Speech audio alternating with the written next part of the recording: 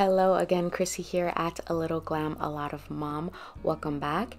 And if you're new here, welcome. I'm Chrissy, a 7-year homeschool mom of 5 children from early childhood all the way through senior high school.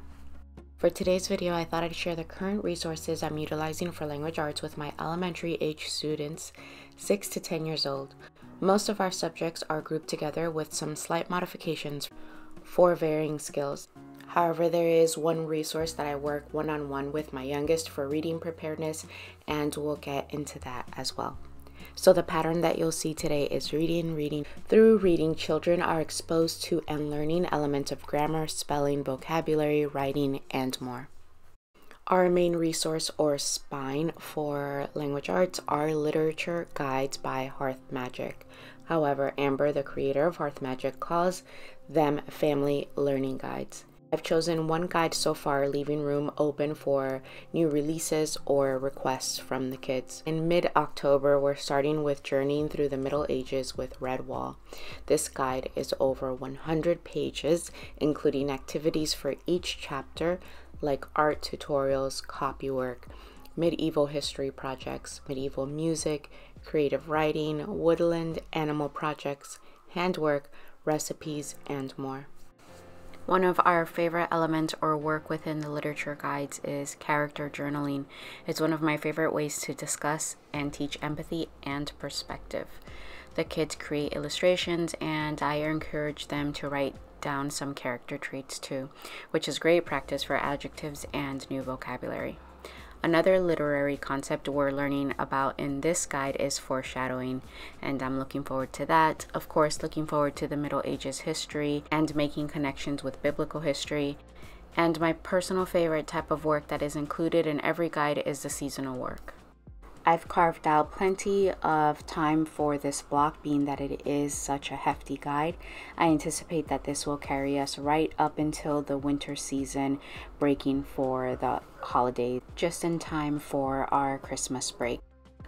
And if you're curious, Amber at Hearth Magic recommends this guide for ages 5 to 12 years old.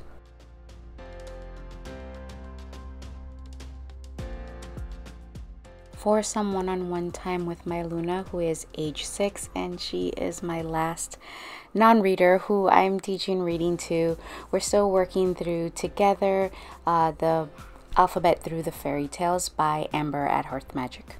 This series of fairy tale sets is inspired by the Waldorf approach of teaching children to read through a gentle and gradual unfolding, starting with oral storytelling, then pictorial forms, and then writing.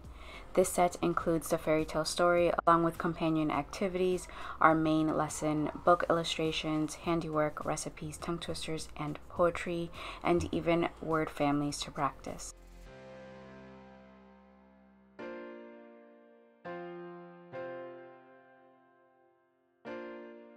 And for more literacy, we're continuing with their reading journals that are paired with independent readers, and these have been working so wonderfully.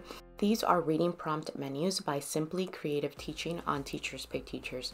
There are 54 response activities, fiction and nonfiction options. The skills used include setting, character traits, book reviews, main idea, beginning, middle, end, problem and solution, text connection, vocabulary, new beginning or endings, and a lot more.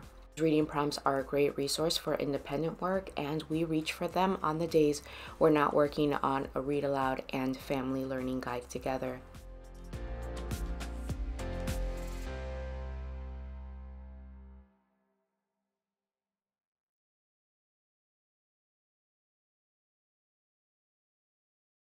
During reading, we're working on syllable division to decode hard words. We love this board by Jack and Link.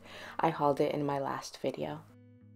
It's a wooden board, a dry erase tile that fits in like so, and these 3 markers that can be moved around. This board is also great for working on prefix, suffix, and compound words.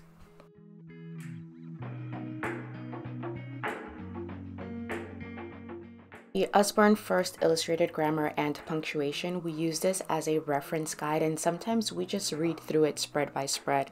It's an easy to use introduction to grammar and punctuation for young children, featuring sections on nouns, adjectives, punctuation, writing skills, and more, with simple explanations, colorful illustrations, and lots of examples throughout, plus quizzes, writing tips, and links to specially selected websites with puzzles and videos. The layout is digestible with these snippets and pop-ups of information, so you don't have these full page spreads of information to read through, but just bite-sized pieces that keep my kids engaged, along with all the colorful illustrations.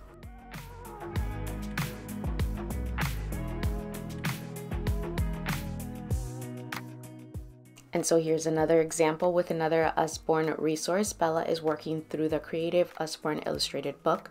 I should add she's slowly working through it as it goes along with middle school grade standards of ELA for Florida. This book gives children ideas for writing stories, poems, comics, blogs, reviews, movie scripts, and more. There are activities for creating characters and bringing them to life, which is what Bella is working on now, and she's having such a great time with it. There are dialogue, listicles, points of view, flashbacks, genre, imagery, poetic forms. Not only are the prompts fun and engaging, but again, also the layout, all the imagery, colorful illustrations. There's a good amount of writing space. Not enough writing space tends to frustrate my Bella, but she's also not facing daunting blank pages as she's working through writing. So Bella and I are both super happy with this resource. Bella is still enjoying Night Zookeeper, and so we will continue using it as a writing supplement. If you're plugged into the homeschool world at all, then I'm sure you're familiar with Night Zookeeper. This is a reading and writing program that also builds the child's creative thinking. I asked Bella what part of Night Zookeeper she enjoys the most, and it's the zookeeper theme. She also enjoys creating new animals. She also finds the storyline interesting, and the feedback keeps her motivated. I have an affiliate code for Night Zookeeper listed in the description box if you're interested in learning more about this program. Mad Libs is one of our favorite ways to practice grammar. There are many topics to Mad Libs, from your favorite characters to zoology or history. There are even websites to create your own Mad Libs, making endless grammar practice and laughs with your favorite read-alouds, topics, or movies too. For spelling and vocabulary, we like to supplement with crosswords and word search. Luna, my 6-year-old, has been watching her siblings do word search for years, so she asked for her own book. This book is by Scholastic, targeted for ages 5 to 7, with simple topics and vocabulary like shapes, colors, foods, members of the family, pets. I recently found this one on Amazon for Bella and Noah, nature theme word search and coloring book. This one is my favorite word search so far.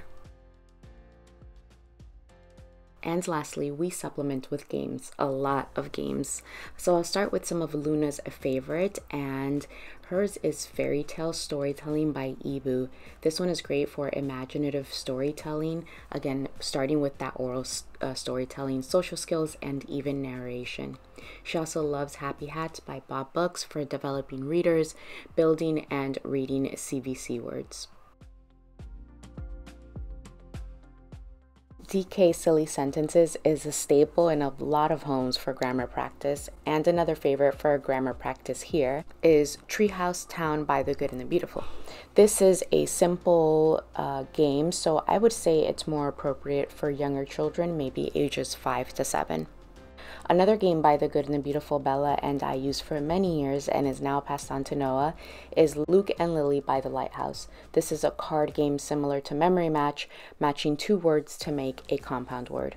And a classic that's wonderful for adjectives is Guess Who.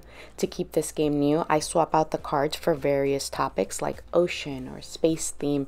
There are many printable options on Etsy. There are even templates available for you to make your own. Alright guys, that's it for this video. I hope this video was helpful to you in showing you a glimpse of how I teach language arts without a language arts curriculum, but more how language arts can be taught through reading and reading and reading some more. If you're interested in any of the resources I mentioned today, please check the description box. I always try to link as much as I possibly can. As always, I'd love to hear from you in the comment section. Let me know what you're loving for teaching language arts or any resource recommendation. Please like this video. It helps me out a lot in this YouTube algorithm. And as always, thanks so much for your love.